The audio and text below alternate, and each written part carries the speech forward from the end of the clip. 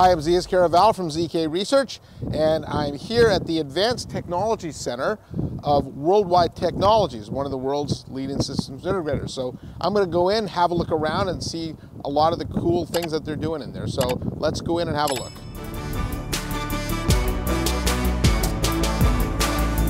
I'm in the Advanced Technology Center now of Worldwide Technologies, also known as WWT. I'm here with VP of Marketing, Chad Bockert. That's correct. And WWT is an interesting company, right? You're almost $15 billion.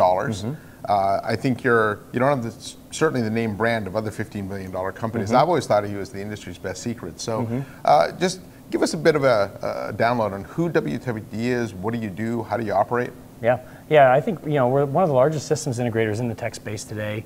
Covering the public sector, covering a lot of large enterprise, healthcare, manufacturing, and financial services, as well as a lot of the service providers. So we provide really a full range of IT solutions to our customers, whether it's helping them think through their strategy on how they want to digitize their business, or actually helping them to develop applications, and then all the infrastructure that goes along with that, whether that's in the cloud or whether that's something that's on premise. Really just helping those organizations to make the right decision for them for the projects that they're working on.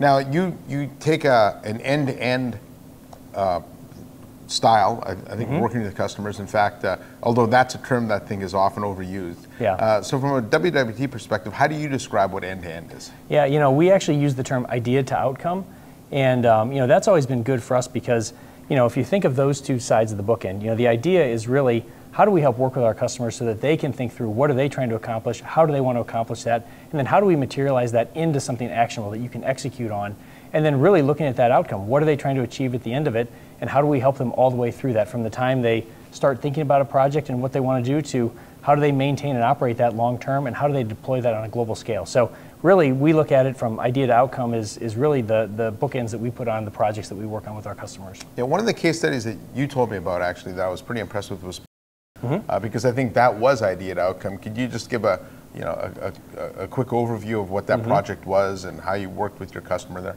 Yeah, we've worked with them for many years, and really as they were many years ago looking to shorten lines and improve customer experience, they understood the importance of being able to do online ordering, to be able to use kiosks and self-service, and so we worked with them on the front end, helping them to design and build those applications.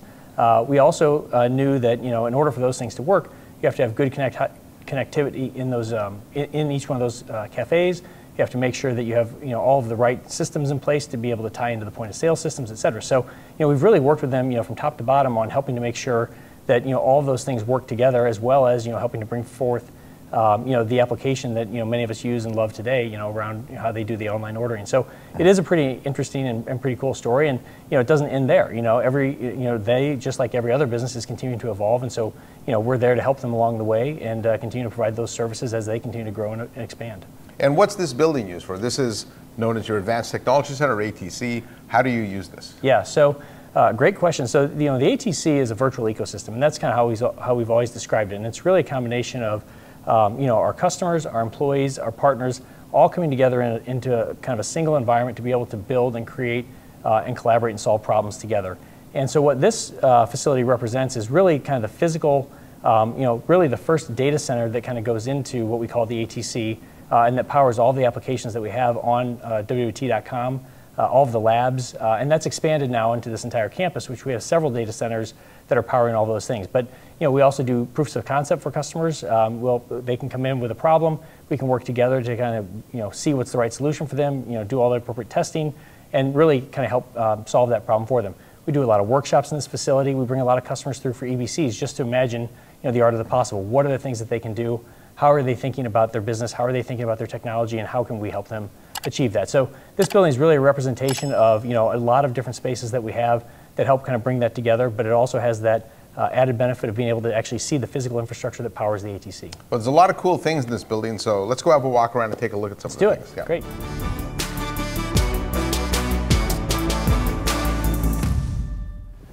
All right, thanks, Chad. Yeah. So we're in this room. Can you describe what this is? Yeah, well, really kind of the highlights are over here. Over the years, the data center you see behind us, we've actually always referred to as the beachfront. And really it's a representation of the 5 data centers that we have here on campus. and just kind of in a visible way, so customers can see easily. Here's where some of the physical infrastructure lies, and this data center goes way back, obviously, in terms of the number of rows and racks. But it's really a representation of these are the tools, these are the infrastructure that we use to help really build those solutions out for our customers. Yeah, and in there we can find almost every vendor you work with. You name an enterprise technology provider or hardware, software, and they're probably in there, one way or another. Yes.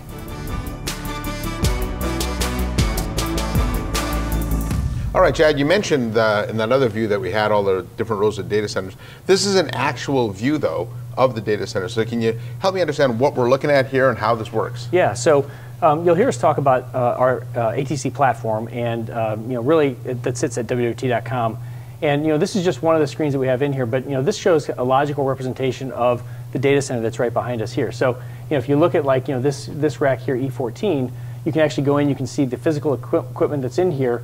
And then you can even learn a little bit more about what is that product, who makes it, what's the position in it, where does it sit in the data center, and also where does that same product exist in the other data centers as well. So, again, the magic's not necessarily in the physical infrastructure that we're looking at here, but it's all the labs and everything that we have built around that. So, when you're in our ATC platform and you go to the ATC tab on here, you can click quickly on the ATC Labs tab, and you can see all of the labs that we have, and we have several hundred of these labs that are on demand.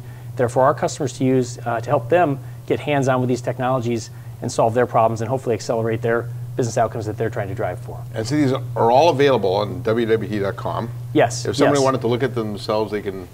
How does that process work? Yeah. So if you're a registered user of WWT.com and you are using a corporate domain, meaning not a Gmail account or a Yahoo account, then you will have access to all of these labs in an on-demand capacity. And so you can go into any one of these. You can click on that Access Lab button, and it'll launch right into a VM environment, and you can use whatever that may be. And again, our customers love this because it helps them, get hands-on with products that they don't yet own, or maybe they've just purchased the products and they want to test out some things before they start implementing. So it's a great way to really, get comfortable with the technologies as they're coming out. And what I like about this, if we go back one tab, is some of this information you could get, you'd think I'd go to the vendor site, but for instance, here's a SASE architecture, Cisco Viptela with Palo Alto Prisma, right? Which is a very common configuration you're going to find in almost every large enterprise.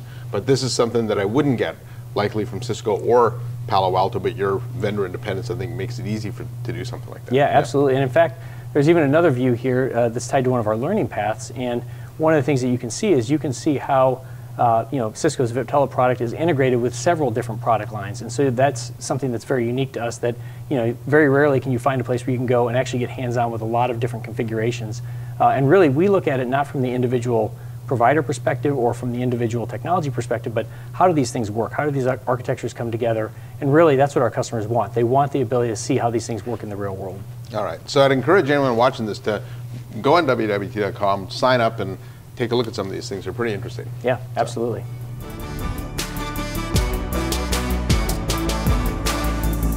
All right, Chad, here we are in the data center itself. Yep. It's funny because we're in the cloud in a way, right? Yeah. And we have all these multiple rows of equipment. And so what are we looking at here in this one? Yeah. I can't tell you exactly what we have here, but just as an example, this data center has been evolving for the last 15 years. And we're just in one row of several hundred rows of equipment that we have in here. And like I said, there's equipment from every one of our big partners, whether it's Cisco or Dell or Intel. All of these products are all represented in here.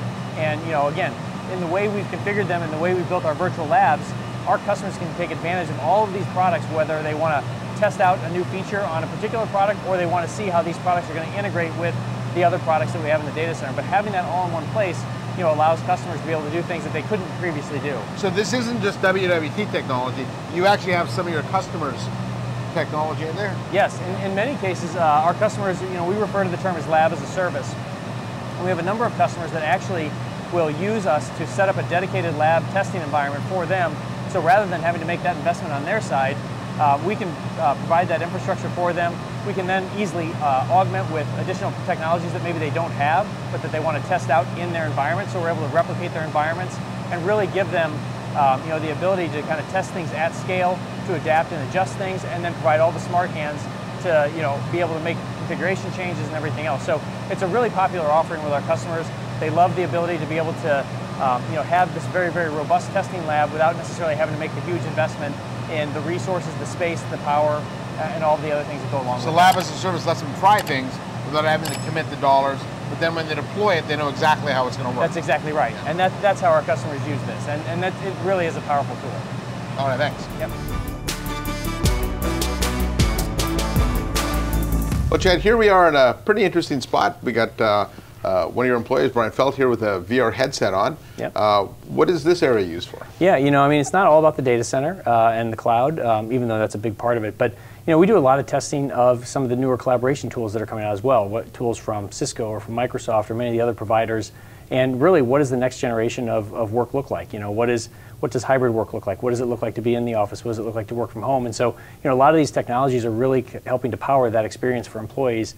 And it's really kind of an exciting time just to kind of see how things are evolving. So, whether it's using VR and AR to help augment the experience, or just some of the traditional meeting room systems, collaboration rooms, et cetera. We know that getting hands-on with these things is really key to make sure that we understand how they work, how they interoperate together, and really what kind of experience we're creating for our customers, for their employees, and for their customers. All right, yeah, and I think this stuff's important because as we talked about in the data center and the labs with multi-vendor, it's very rare to find a large enterprise that doesn't have some combination of Microsoft and Cisco or other vendors. So being able to get those things to interoperate is a big concern to the customers I talk to. Yeah, absolutely. We see it every day with our customers, and again, that's what they hire us for, is to not just help them figure it out, but to show them what we've already figured out, with the testing that we're able to do in the ATC. So again, the ATC is a very fast, multifaceted space that allows us to do everything from everything that you see on our platform on WWT.com, as well as get really hands-on with a lot of the physical equipment that really makes that experience real. All right. Well, thanks for letting us disturb you, Brian. I'll let you get back to the metaverse or wherever you were. So. Thanks, Brian. Thanks.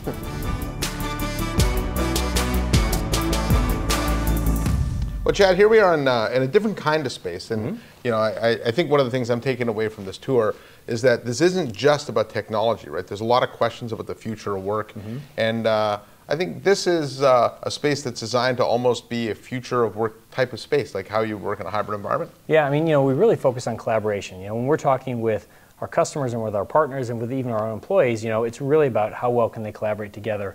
And spaces like this are really good for kind of getting out of the traditional boardroom style conference room and really getting people face to face in a different environment to really get the juices flowing and really start thinking through what are the problems that you're trying to solve. So this space, and along with many others that we have here on campus, are really designed to be flexible, to really adapt to the environment and adapt to the situation. So customers come in here and they'll do a lot of workshops. We'll do some of our briefings in rooms like this. We have some other rooms that are more geared toward training, where we can adjust and adapt those to be more of a training environment. So really, space matters, and being able to use these spaces in a lot of collaborative ways is really exciting. And there's a lot of new technology that goes along with some of the different physical layouts that we have.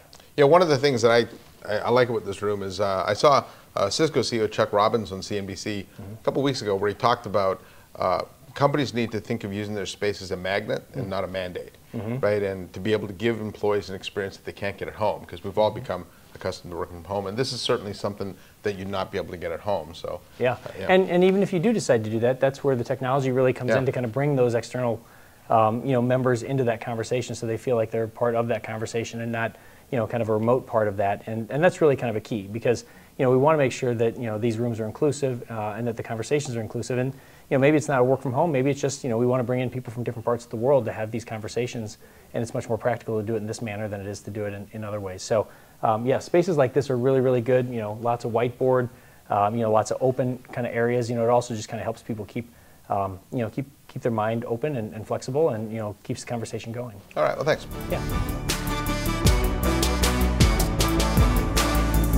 All right, Chad. Well, this is a different kind of room. What is this used for? Yeah. So this room has a lot of uses. We use it for a lot of our big corporate meetings. But more importantly, we use it for all of our virtual events. So, this is kind of our virtual TV studio. What you see behind us is actually a 45-foot by 15-foot LED wall, so we can configure the background in any way that we want. And it really gives us the chance to, for each of the different shows that we do, to give them their own unique personality based on kind of the way we do the set. And it's very scalable. It's very easy to change. So it really gives us a lot of flexibility. So it's really kind of a neat space. And then what am I looking at here? Are these screens just one fixed screen, or how customizable is the display back there? No, it's 100% customizable. We can do everything, kind of end to end. In fact, you can see that white box back there. We can actually bring in remote participants, right on the screen, so that we can do kind of a, whether we have, in-person guests as well as virtual guests, we can bring them all kind of right in. So 100% flexibility with the screens. It's a really great feature to have, and a really nice way to to do events like this. Yeah, well, quite the multimedia setup you have here. So. Yes, for sure. Thank you. All right, well, thanks.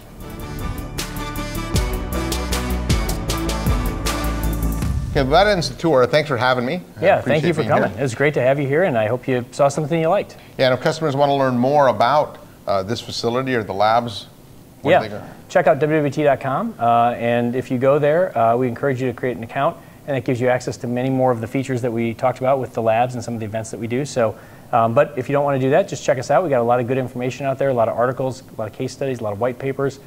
So check it out. It's a great place to learn. And if someone happens to be in the St. Louis area, can they come visit this facility? Certainly, but you don't have to be in the St. Louis area for it. If you're already doing business with us, reach out to the account team that you're working with, and you can schedule time to come to St. Louis and have a full EBC and really see firsthand, how we're doing these things. And again, it doesn't have to be just a show and tell. If there's a workshop or if there's a problem that you're trying to solve, come to St. Louis. It's a great place to bring your teams to come and collaborate and learn, and really take advantage of the resources that we have to offer here. And have some barbecue. And have some barbecue, of course. All right, well, thanks. Thank you.